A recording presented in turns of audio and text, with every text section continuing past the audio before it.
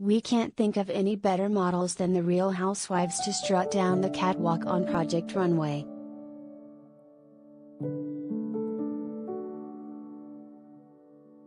On Thursday night's episode of Project Runway, ladies from the Real Housewives of Potomac, Orange County and New York City are each paired with a contestant who is given the ultimate challenge: design her show-stopping Real Housewives reunion look.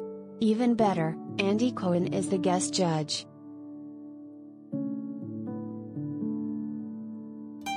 The show top RHOP's Gizelle, Bryant, Wendy, Osefo, and Karen Huger, RHONY's Luann Lesseps and Leah McSweeney, and RHOP's Shannon Stormspeeder and Gina Kirschenheiter to partake in the challenge, but little did they know what they were getting themselves into.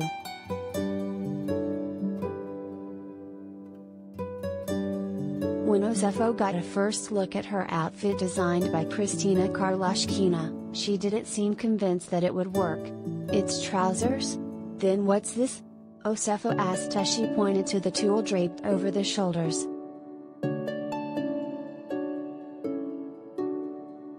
"This is a dress, yes," Karlashkina replied. With a baffled expression, Osefo said, "It goes on top of the pants?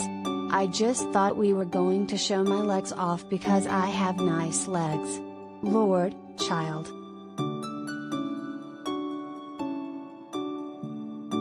Some of the other women weren't as skeptical about their outfits.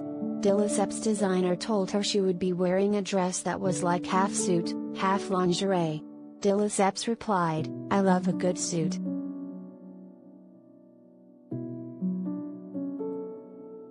When Stormspeeder got a glance at her ensemble, she said she was in love. But she knew she needed some shapewear to really pull it off. "I love it, yes. So, I got to put my Spanx on," she said with a laugh. "This is the worst part." Project Runway airs Thursdays at 9 p.m. ET/PT on Bravo.